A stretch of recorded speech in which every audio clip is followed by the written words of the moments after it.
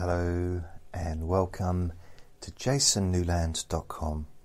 My name's Jason Newland. This is relaxation hypnosis for stress, anxiety and panic attacks. Please only listen when you can safely close your eyes.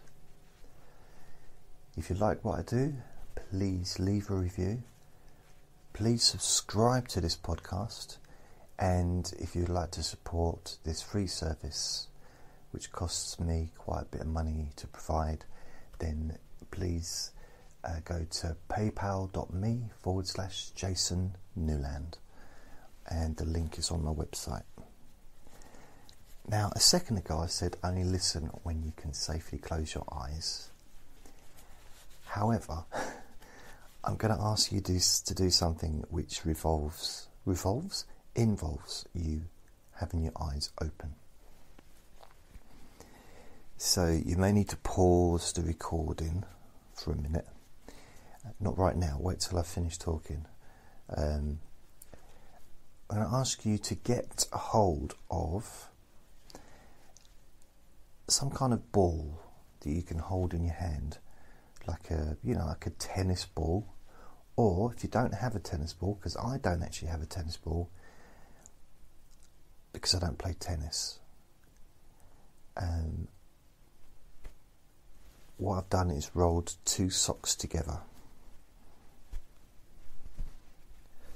Okay, so I'll take my glasses off so I can actually see what I'm doing. So if you press pause, get hold of something like that. Just something that you can hold in your hand and it's comfortable. I say comfortable, it doesn't have to necessarily feel blissful, just, it fits in your hand. Not something that's too big for your hand, or something that if it's so small you can't actually see where it is. Just a nice size couple of socks rolled together, or a tennis ball, or something similar. So press the pause button and then come back when you're ready. Now I'm going to assume that you're ready. So what we're going to do, basically, this is an exercise, and it's very, very simple. It has to be for me to do it. So I like simplicity. It's not my idea. It's something I came across a few years ago. But the idea behind it is that when you're stressed, anxious, panicky, tense, whatever is going on, one part of your brain is more stimulated than the other part. That's probably the most simplistic term I can give, without going into the whole right hemisphere, left hemisphere, and therefore, in order to reduce the stress, you need to have both sides stimulated. Now, there's a number of ways to do it. A number of ways. This is just one simple way that you can do at home. Another way would be to learn to play the piano, or to play the piano if you know how to play the piano. It's a little bit different because, well, first of all, you need to learn how to play the piano, which is probably not, that wouldn't reduce my stress having to learn to play an instrument, but playing the piano has a similar effect, but it's also a very distractive and focused thing. Playing the piano is very focused, and this is another focused thing, but different, just very different. But the process is basically activating both sides of your brain, both hemispheres of your brain, the right and the left. So instead of just one being perhaps overly stimulated, let's say the right side of your brain overstimulated with emotion, then you can even it out and start activating the other side, and the other side gets a little bit activated, and then you activate the right side again, and then you activate the left side again, and bit by bit the other side gets more activated, but only takes the activation away from the other side. So it just disperses it. Does that make sense? Disperses the activation and the stimulation between both sides, so that everything's more even, everything's more relaxed, and how it should be, really, in a sense of feeling calm. I say should be, there is no should be really, but it definitely evens it out. It's a bit like if you think you're sitting on a seesaw. Do you remember seesaws? I don't know if they even have them in playgrounds anymore. But seesaws used to be, you'd sit on one side, your friend would sit on the other side, and you'd jump up and you'd like push your legs up and down, and you'd seesaw up and down. It worked fine if you were someone the same size as you. And when you're a kid, most kids generally are kind of roughly the same. If you've got someone at 8, they're generally about the same weight, size-ish. I mean, some are a lot bigger, some are a bit smaller, but if you get an adult, and you're sort of 5 years old, an adult sits on it, or a 14-year-old sits on it, they have complete control over the seesaw. You don't have a say in it. You might as well not even be there, because you can't do anything. They decide when it goes down, they decide when it goes up. But when you're with someone the same weight as you, you push up and then they push up, but neither of you has control of the seesaw. It's a mutual exchange of energy. It's fun. You're playing with each other. It's fun. And you both got the same amount of leverage. So that's kind of what this is doing, this little exercise. It takes away the power from one side. All that energy that's in one part of your brain, which is focusing on the stress and maybe causing that stress and that panic and the anxiety, it starts to, let's say basically you've got a big person there and you've got a small person on the other side of the seesaw, and the other side has no control. So the logic, the logical part, which says, you know what, there's nothing to be stressed about. We don't need to be all, het up and sweaty and stressy and anxiety. We don't need this. We don't have to be, because everything's going to be okay. But because all the weight's on the other side of the seesaw, or you could say the other side of the scales, if you look at it that way. So what we do is we even it out, so that both sides of the seesaw have the same weight. Both sides of your brain have the same amount of stimulation and activity, which then evens it out gently. And then there's that stimulation. You can just have it balanced, or it can go up and down. It's, our minds change all the time. It's standard stuff. But if you look at it from a scale perspective, the scales are then balanced. And in order to do this, if you look at the fact that the left side of your brain operates the right side of your body. The right side of your brain operates operates or is in charge of the left side of your body. Which means when you move the right side of your body, it stimulates the left side of your brain. When you move the left side of your body, did I say you? I'm going to get it right in a minute. If you move the right side of your body, it stimulates the left side of your brain.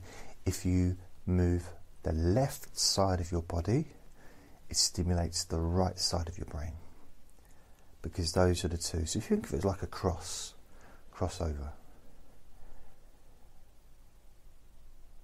Which means when you move your right hand, your left leg, your toes, your shoulders, it stimulates the other side of the brain. So what we do, I mean, there's different ways you could do. Dancing. Dancing can reduce stress. That's why sometimes I think people go running. It has lots of different effects, health-wise, but also you're moving both sides of your body. You're stimulating both sides of your brain.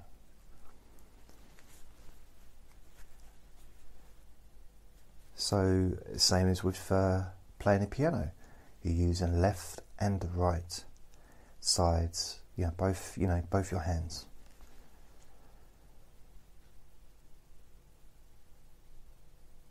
And for someone that maybe has a missing limb, use the other limb. So obviously if someone's got a missing hand, you can't do the ball thing, but you can move your hand, you can move your feet. Sort of tapping your feet. Your right foot, then your left foot. Your right foot, then your left foot. You can imagine. In fact, what you could do is the equivalent of this. What I'm going to do is, first of all, I'll show you how you can do it with your hands, and then I'll show you how you can do it with your feet. Some people don't have the use of their hands. Some people don't have the use of their feet. We're all different kinds of people. So this gives you the option to do it, sort of whatever your situation is. Also, if you can't physically do it, for whatever reason, you can imagine it.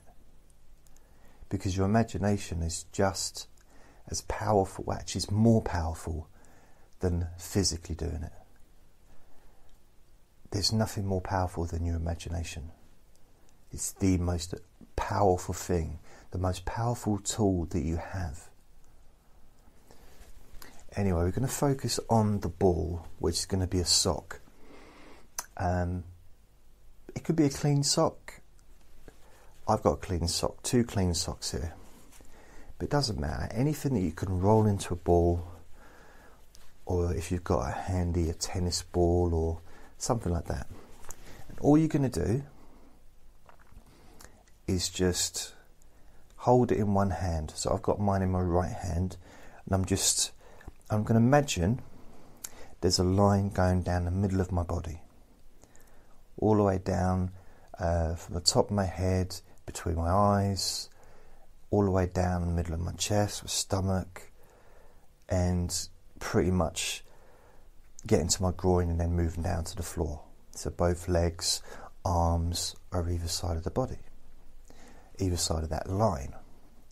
What all I'm going to do is imagine it's like maybe a little net, and I'm going to just chuck the ball, or the sock in this case, over the little net, the imaginary net, to the other hand,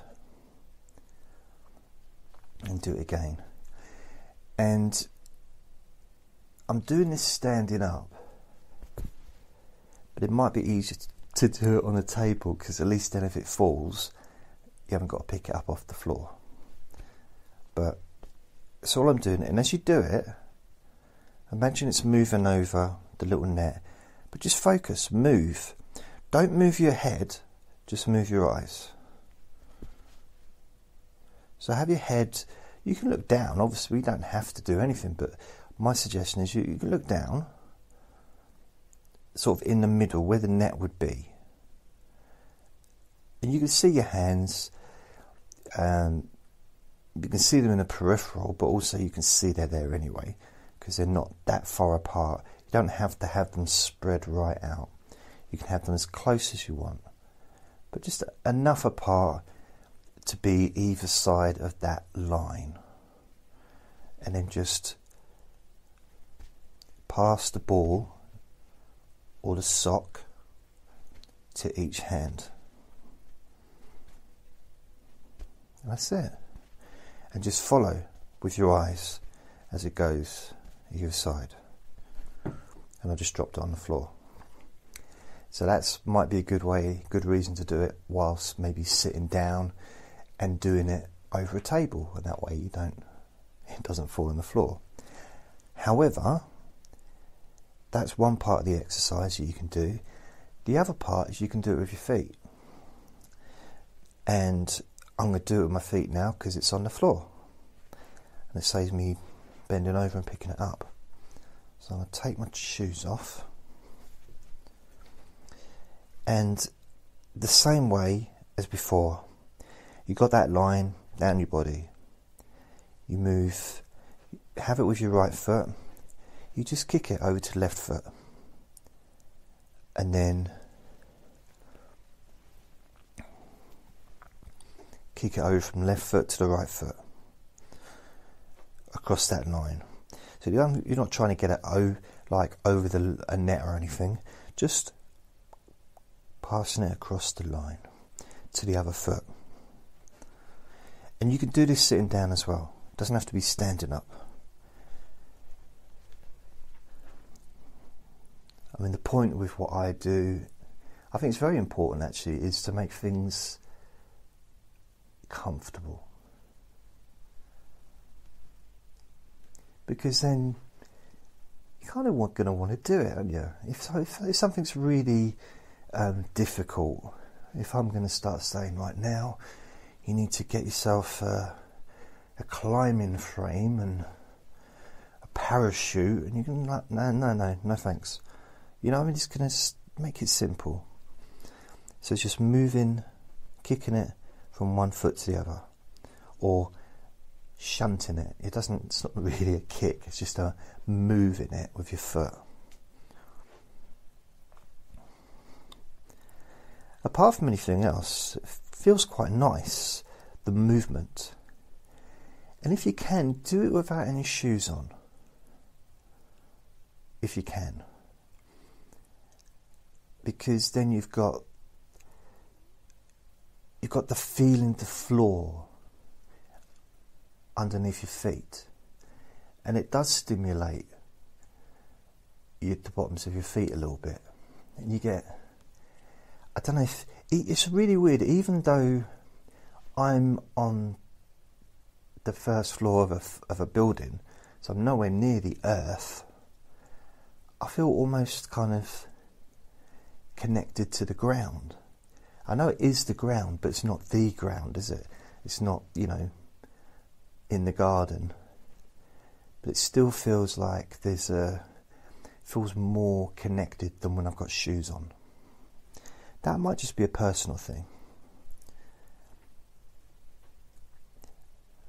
But then when you're doing this, you can move your toes and just be gentle. Whatever you do, just be gentle.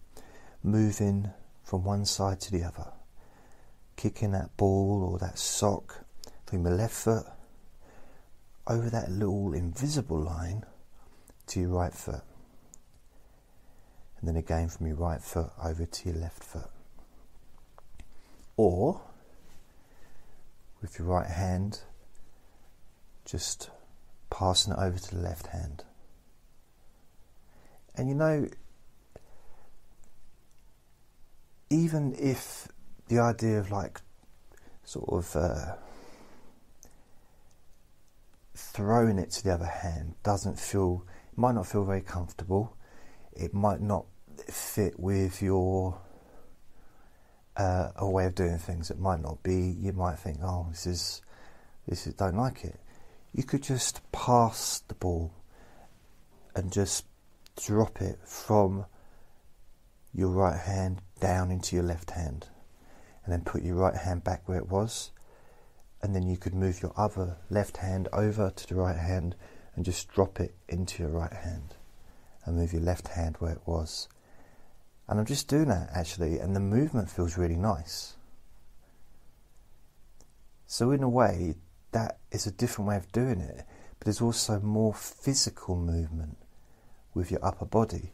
Because you do that, your shoulders moving, your hands are moving, your arms are moving, the muscles in your upper body are moving, and even your hips are moving.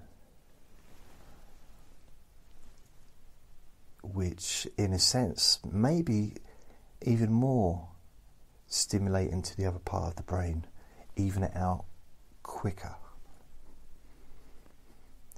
So just give it a go. Give it a go. There's nothing to lose. Worst case scenario, maybe it's a bit silly and it'll make you laugh, and you'll be thinking, what am I doing with this sock in my hand? And that's it. Probably not something you can do in public. Maybe with a ball, tennis ball maybe. But probably, I don't know, if you're at work and you pull a sock out of your drawer, it might come across a little bit weird or funny, but you know what? The humour of it can release tension. Just the idea of having all your work colleagues there and you pull out a dirty sock in a ball and you start passing it to your hands, from one hand to the other.